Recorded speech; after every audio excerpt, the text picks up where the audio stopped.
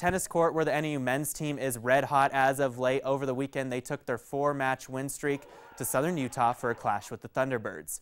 And the Jacks were able to make easy work of Southern Utah as they would sweep them 7-0.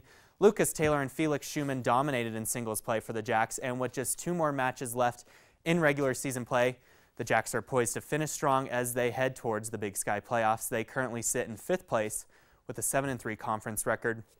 Next up is a trip to GCU on Saturday, where they will look for their 6th straight win. As for the women's team, they hosted North Dakota on Saturday for their final home match of the year, and much like the men's team, they had no problems either. They would sweep North Dakota 7-0. The Jacks currently sit in the top spot in the Big Sky Conference with a 9-1 record. NAU will have some time off before their final match of the year when they travel to Southern Utah on April 23rd. And now to the NAU track and field team. They were down in the valley, or down in Tucson over the weekend, participating in the Jim Click Shootout. And while the entire NAU team was very consistent across all events, it was the women's 4x400 team that stole the show for the Jacks.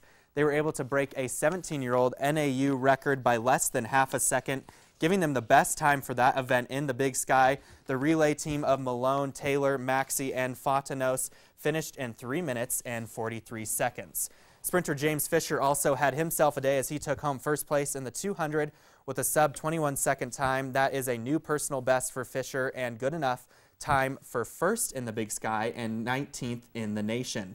The NAU track and field team will be back at it on Thursday when they travel to California to compete in the Mount Sac relays. And then also over the weekend, some more baseball news.